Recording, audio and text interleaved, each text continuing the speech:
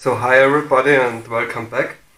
Today we do a quick unboxing review of the Arkbird UHF system.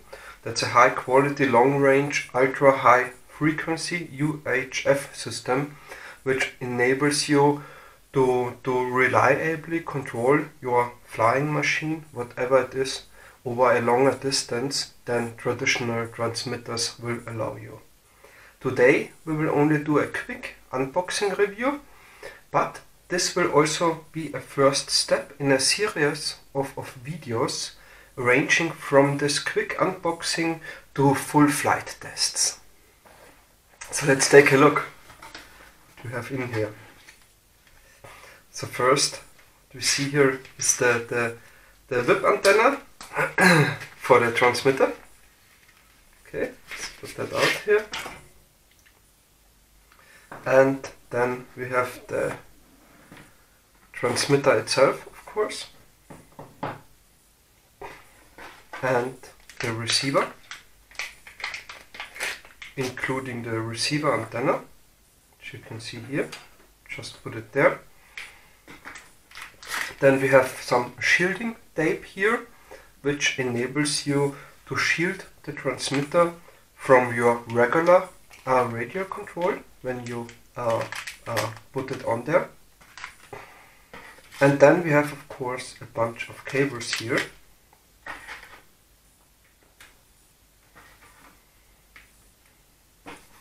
So how does this work?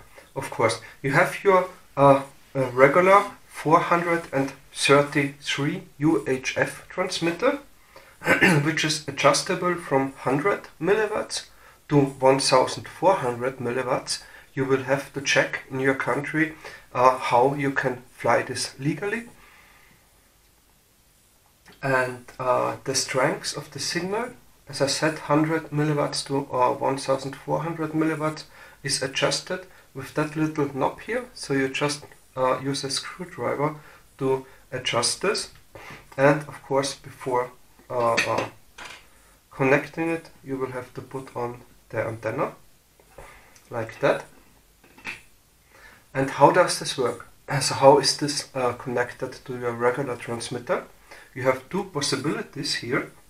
Either you have a regular BPM connection, so most transmitters allow you to directly get the BPM signal from your radio, from your regular radio, and just feed it into this UHF transmitter, which will then transmit it to your UHF receiver on your flying machine with the power output as you have adjusted here. So this is if your transmitter supports a BPM output. It's the so-called tuner mode, but there is something special here about the Arkbird, because they say they will guarantee that this works with any radio. So how do they do that? This is quite simple. As you can see, you not only have the BPM input here, but you also have regular servo cable inputs here. So what you can do actually is to simply use one of your regular receivers. We'll just show it to you. So for example, one of those, that's the FreeSky D4R2. You will use this regular receiver as a part of your ground station, so very close to your radio actually, and then you will just use servo cables to connect this receiver to your UHF transmitter, and this will do the rest. As before, either just connect directly through BPM or use the so-called repeater mode, where you simply use a regular receiver for your radio. It can be any receiver connected through servo cables here, and it will also work.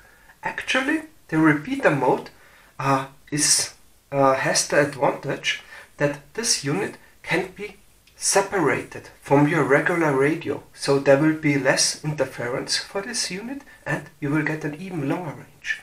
This is quite nice. So what else do we have here? Yeah, of course, the receiver itself. As you can see, the receiver itself is considerably small, so it's Well, it's a bit larger, of course, than this FreeSky T4R receiver, but not that much. It comes with this whip antenna, which looks interesting. It looks much heavier than it actually is, I can promise you that. Let's take a look at this.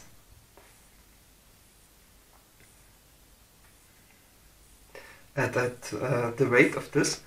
Let's see, I can put it on here. Will you stay? Yeah. So we arrive at about 22 grams for this receiver, UHF receiver, including the antenna. Of course, if you are really want to reduce the weight as much as you want, you can always remove this antenna here. Then remove this mount here, which I actually like. It's actually very nice. And then, of course, directly put the antenna here. You can do that if you really want to save whatever weight you can. So that concludes our quick unboxing review. I really like this unit. As I said, that was only a quick unboxing. What follows next is that I will actually try to integrate this in a Pixlr, and then we will have some real life tests about how this works. It's my first time working with UHF. I am really looking forward to it. I hope you are really looking forward to it as well. If you do, leave a thumbs up, please subscribe to my channel, and I'm really looking forward to see you soon.